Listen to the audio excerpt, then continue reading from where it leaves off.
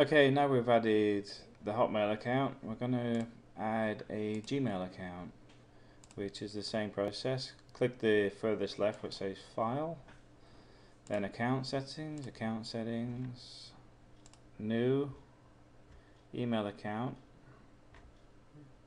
It's not actually a new one, it's adding a new one to Outlook, so it's already existing.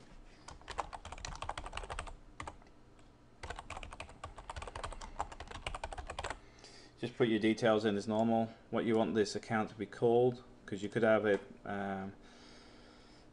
say your name home, where this one could be business. I generally separate them out depending what they are later because I color code them.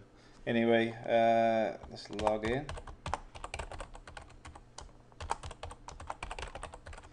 Now hopefully it'll take my password.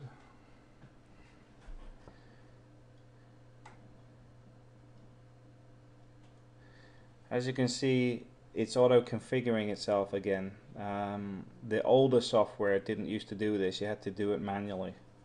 And for that I recommend looking for the version of live Mail or Outlook that you have, because they can be slightly different. But for 2013 this is how you do it. I believe 2010 is the same, very quick to work.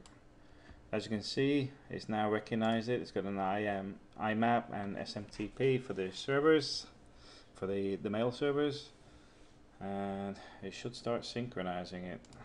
So we can close that one up now, and my Gmail will appear here. There we go. I've got email starting to appear. I don't really want all my emails showing. So that's Gmail.